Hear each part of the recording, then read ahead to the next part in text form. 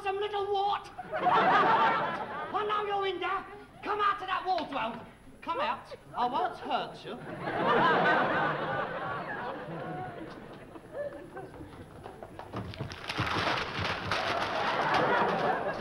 Put them back! You leave them alone! Right, that's it. Come here. Come here. That's right. Use violence. That's typical. That suits you, that does. That's the picture they ought to see. Local commissar, club in hand, arguing for votes. You're quite right. I'm sorry. I don't need cudgels to back up my beliefs. I should be able to demolish any one of your arguments by sheer intellectualism. That'll be the day. You see, I have a built-in advantage over you, whereas my beliefs are sincerely held, the result of years of deep thought, observation and rationalisation. Your particular brand of squalid, nasty, anti-social opinion is directly attributable to a basic desire to get right up my shonker. Yeah, get stuffed. Oh, hello. Oh, here's the public school coming out in him again. Now, don't you try and tell me why I think the way I do. I've been a Tory ever since I left school. At 8, wasn't it?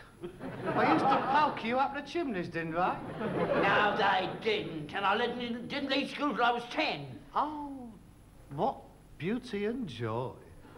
The richest empire the world has ever seen, benevolently bestowing its largesse on the flower of its youth. Compulsory education to the age of 10. The mind boggles. Really fun. I fail to understand why you chose this profession. I mean, surely, with the education like you've got behind you, it must have been a toss-up between the church, the army, or the Foreign Office. Oh, just think, you might have been our ambassador at the United Nations. We'd have been at war with a lot of them by now. Yeah, you make me sick, the lot of you. You want it all on a plate, don't you? You don't want to work for it. You want the government to do it all for you. You'd have somebody to blow your nose for you if you could. Well, you ain't done so bad out of us. You would have had a set of choppers if it hadn't been for my party. I'd still be cutting up your food for you. Oh, God, look at the stuff you've had out of us since 1948. And all for nothing. Blood, hair, bones, glasses, and a backside full of drugs. You'd have been dead years ago if it hadn't been for us. That is the only thing I've got against the Labour Party. Really, Father, I fail to understand people like you. You ain't got two halfpennies to scrub together and it goes running round shouting hands off the stock exchange. Well, let me tell you this, mate. If you let any of that lot in on our council, you need your brains tested. 5 minutes after they finish counting the votes, the rates will go up. You mark my words. Oh, really? If this is the level that the argument is going to descend to, I cannot be bothered. Yeah, you don't like hearing the truth, do you? I would be grateful in future if you would refrain from sticking these ludicrous slogans all over the house. It's not usual to see vote Conservative plastered all over the Labour Party committee rooms.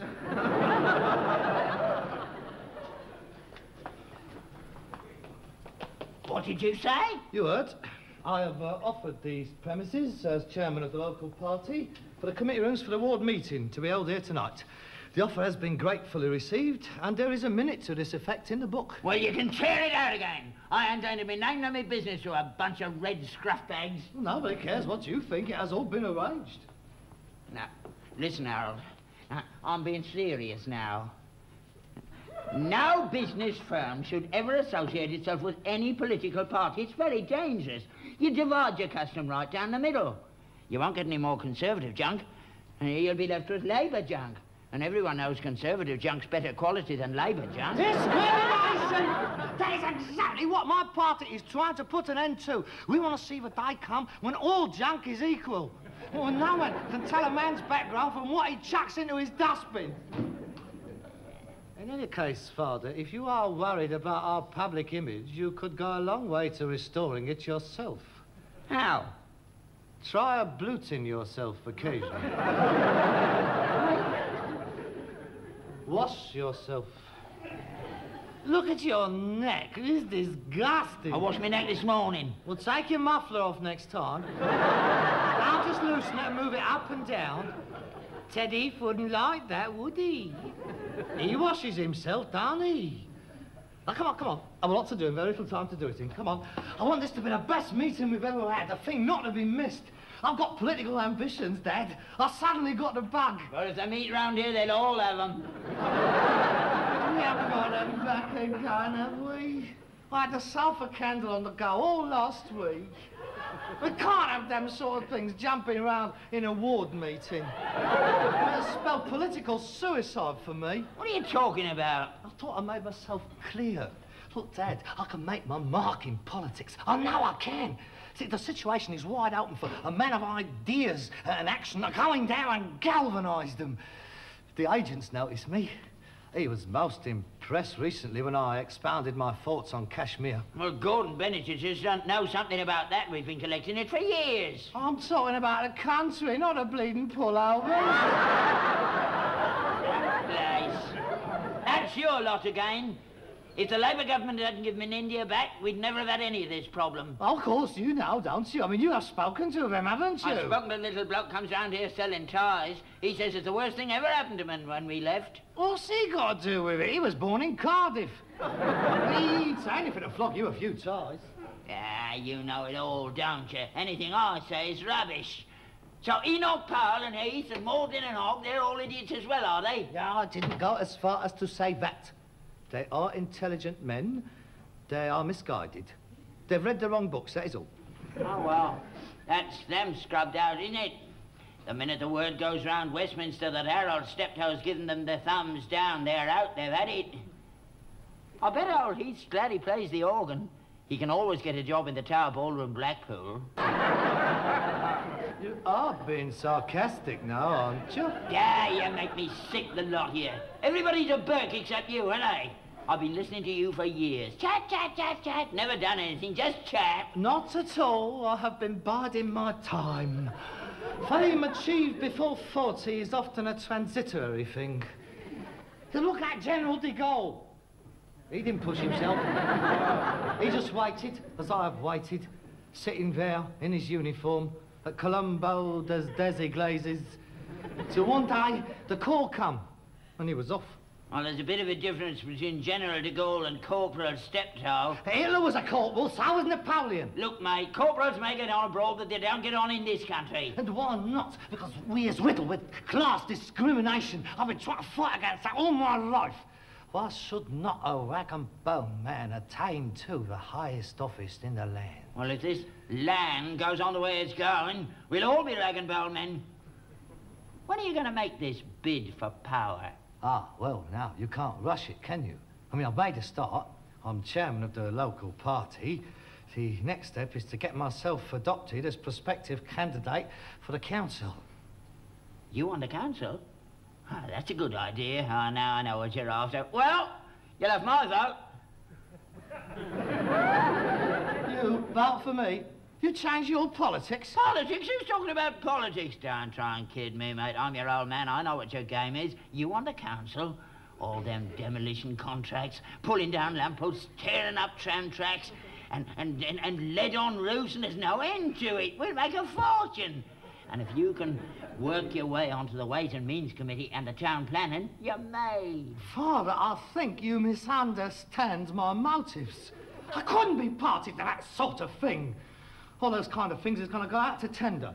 Oh, well, if you do that, mate, you'll get right up their noses. It's all you scratch my back and I'll scratch yours. You get on the council, you're in. It's better than being a mason. Like they say about commercial television, it's a license to print money. Father, I can assure you that my motives for going into politics are to serve the community to the best of my ability without fear or favour. Oh, the childlike purity shining in his eyes. It's touching. Like little Joan of Arc. They'll have you, mate. They'll carve you up. You mark my words, they'll be lighting the faggots under you inside 3 weeks. Oh, we shall see. It'll depend on tonight. You see, it's not just an ordinary meeting. The agent is coming round. That's the first item on the agenda tonight, you see, selecting the nominee for the council. You see, Dad, this is more of a vetting committee. I'm just going to have to show them that I'm not just an ignorant rag and bone man. You see, they're more than aware of my dialectical capabilities. Tonight, they'll be clocking me for a bit of the old grace and elegance, bit of the old savoir-faire. It's very important. It's changed since my day. When I was a lad, a Labour MP only needed 3 things: a flat hat, a red tie, and a pair of hobnailed boots. That's changed, Dad. I mean, we realised years ago that we cannot walk into the conference chambers of the world wearing flat hats and hobnailed boots. I mean, obviously, the Prime Minister of England cannot go into a Swiss bank with a backside hanging out of his trousers and say, hey, lend us a couple of £1,000,000 quid. Yeah. Dad, I'm not interested in getting on to the council just to make a few bob. That's only the first step. I've got to get myself a reputation. I've got to get myself known. I shall start by holding political soirees here. I shall invite all the MPs, the cabinet ministers, intellectuals. Within a year, this place will be like a salon where fine minds can gather to exchange ideas, and there'll be choice wines, superb food. I'll turn this place into such a powerhouse of intellectual thought and political thinking that people like C.P. Snow, Bertrand Russell will be busting a gut to get in. I see my gatherings more like the pre-war Cliveden set. Lady Astor's place. The weekend house parties. Ah, yes. There'll be plenty for them to do here. Table tennis, rat hunting. I can see you all now going for long tramps across the yard, deep in intellectual conversation and horse manure. I don't know why I waste my time. You never understand me, will you? You've got no vision, have you? You can't see any further than the end of your nose. You are a little man! You've got no vision. Shouldn't think there's a father and son in the country with less rapport than us. I'm going to get washed and changed. You might as well make up your mind to the fact that before the evening is over, I shall be candidate for the Ravensbury ward. More like a candidate for the psychiatric ward.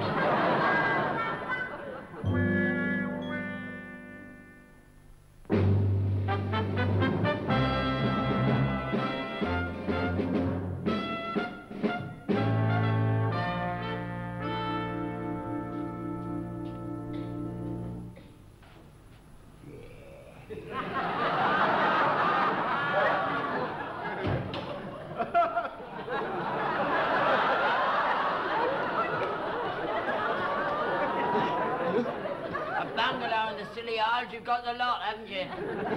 I'm not trying to copy him. It's just that it's a perfectly good raincoat, that's all. I've just been out to get some wine.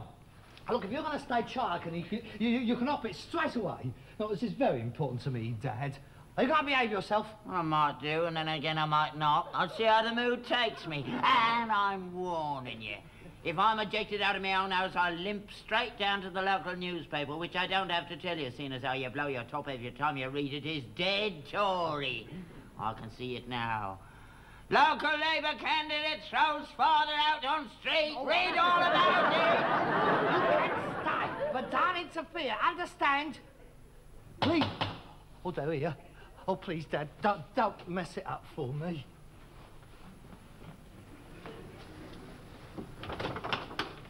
Good evening, comrade. Good evening, comrade. Do come straight in. Thank you. Comrade. Good evening, Comrade. Comrade.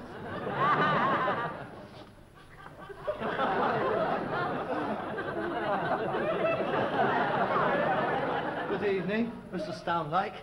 It's very good of you to spare time to come to our little meeting. I know how busy you agents is. Well, it's a very busy time campaigning, but it's very important we should decide on the right candidate. Oh, quite. I do so agree. Would you care to step inside? Yeah.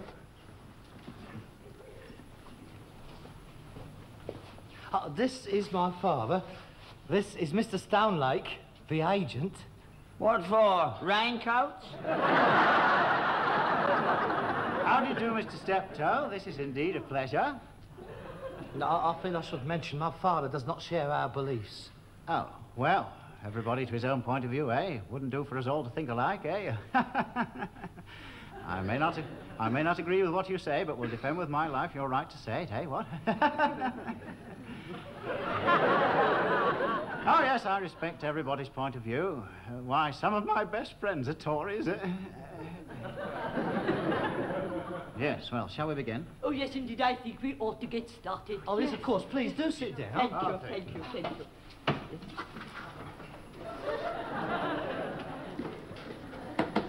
Is your father staying? He won't go out. Oh, that's rather inconvenient. Isn't there another room we can go to? No, I'm afraid not. It's all we got, you know. 2 up, 1 down. Oh, dear. Most awkward. I feel you should have told us, Mr. Steptoe. I'm very sorry about this, but he really won't interfere. He's not really politically minded. I mean, he's not actually a member of the Conservative Party. The last time he voted was for Baldwin. Oh, well, we'll see how it goes. You just carry on. Conduct the meeting as you would normally, and I'll just sit here and observe, so to speak.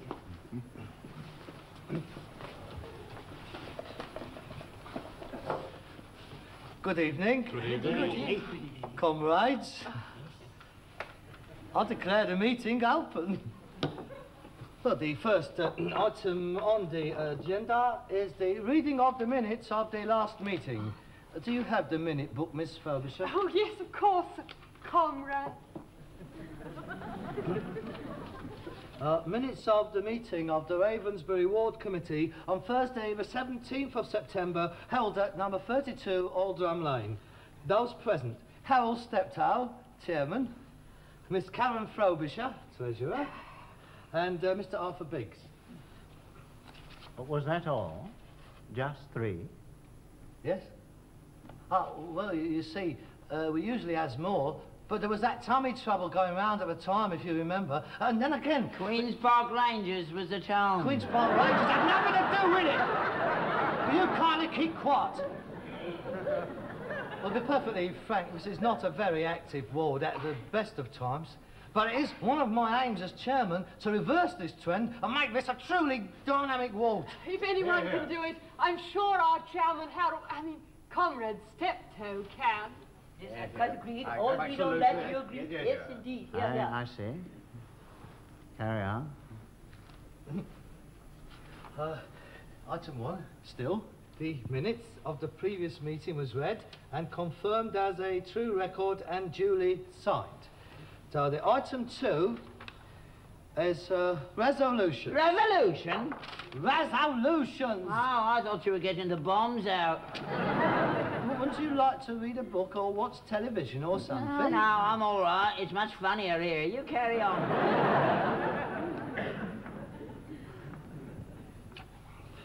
Resolutions.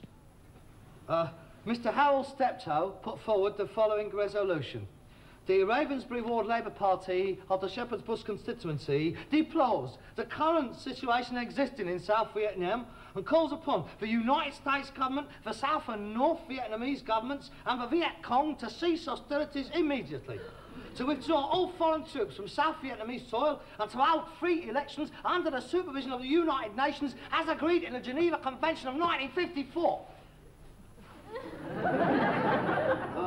Copies of the resolution was sent to Harold Wilson in London, President Johnson in Washington, Mr.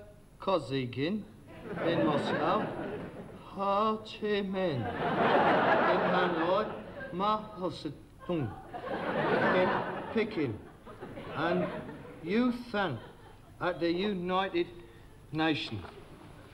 As yet, we have not received any replies.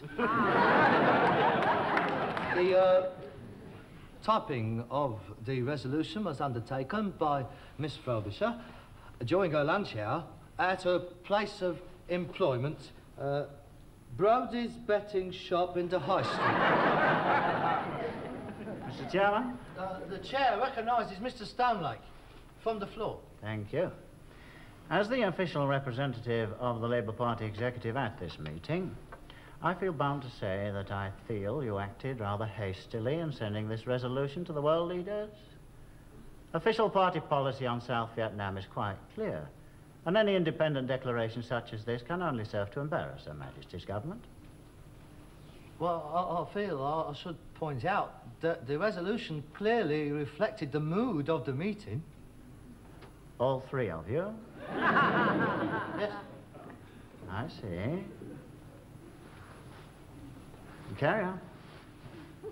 Item number 3, the report of the recent canvassing in the area. I call upon the party treasurer, Miss Bromley. Mr. Chairman, I am pleased to inform the meeting that the canvass returns have been most encouraging. In Khartoum Avenue alone, there has been a 28% swing to Labour since the last canvass. Jerusalem, Jerusalem, that is indeed most encouraging. A 28% swing. Well, if that trend is continued over the next election, we should get in by over 680 seats. That is remarkable. Very remarkable. There are only 630 seats to be contested. Oh, yes. Carry on. I feel we must all agree that these results from the ward do show the effectiveness of our campaign in the ward. I mean, after all, 28% swing. Yes, as a matter of interest, I have the Conservative canvass figures here. Here we are. Khartoum Avenue. A 27% swing to the Conservatives, and the Liberals report a 29.5 swing to them. Well, that's impossible. No, these figures is correct. I went round canvassing myself. What night did you go round? Tuesday. Oh, there you are then. Riviera Police. They'll say yes to anyone when that's on to get rid of them. That's not true. I'm afraid your father is quite right. Experience will teach you not to base everything on your canvass returns. Carry on. Item 4 on the agenda. The adoption of the candidate for the forthcoming council elections. I call upon you for nominations. I nominate our chairman, Harold Steptoe. I don't think we could choose a better man.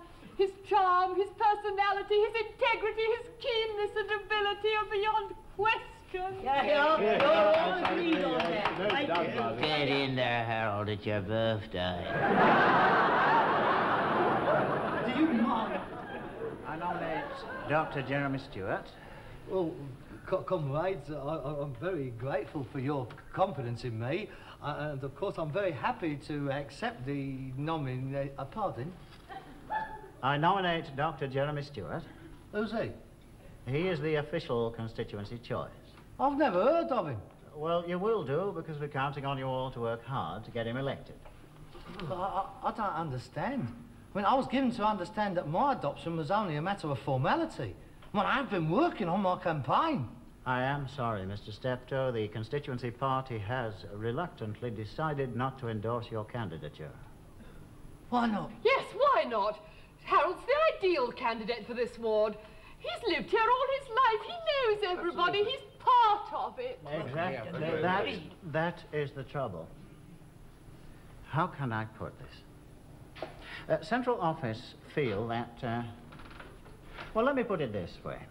The population movement in the area indicates a growing middle-class electorate are moving into the Ravensbury ward. And we feel that the cloth cap image has tended to work against us in such areas. It is essential that our candidate should have, shall we say, a wider appeal than perhaps that which Mr. Steptoe might project. How dare you call my son a scruff bag? I didn't mean to infer. He's not good enough for you. You don't want a rag and bone man. I didn't say that. Please, Father. You stay out of this. I'm not going to have a toffee-nosed red poof coming into my house and insulting me. How dare you?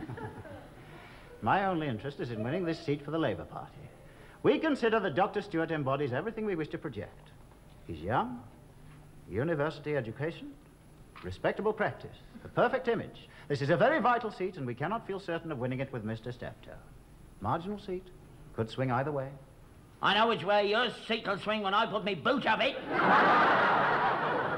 This is Labour Party business, and I'd be very much obliged if you creep out. This is my house, and I'd be very much obliged if you get out. I resign. Yes, I resign. I think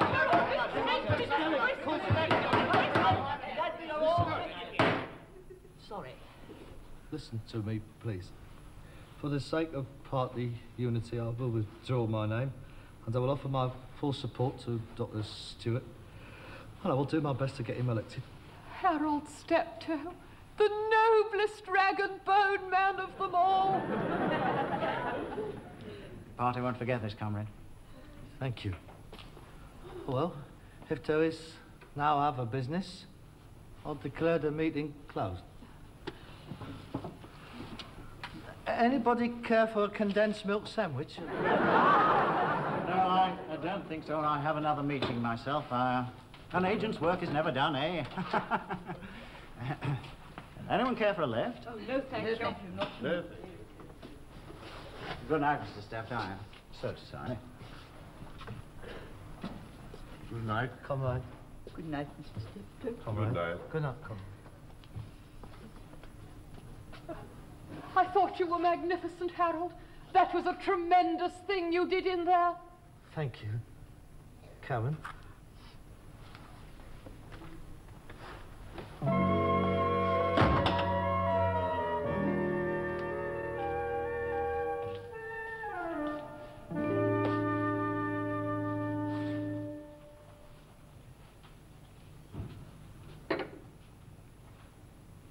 What price party politics now? What do you mean? You soon got the old Evo, didn't you? So much for we're all equal. Only some are more equal than others. Disillusioned, are you? No, of course not. I mean, it was a majority decision from head office. We must abide by it. Yeah, abide by. Oh, you don't understand, do you? It's not just a party, Dad. It's more a way of life. You're politically naive, you are. Me? How about you? He was against the bomb when Gates rules, and now he's all for it. We cannot walk naked into the conference chambers of the world. Well, why did he cancel the TSR too? Now, Macmillan cancelled it before we did, then he brought it back again 2 years out of date. What about the blue string, then? What about the blue string? Well, what about it? Well, what about it? What about it?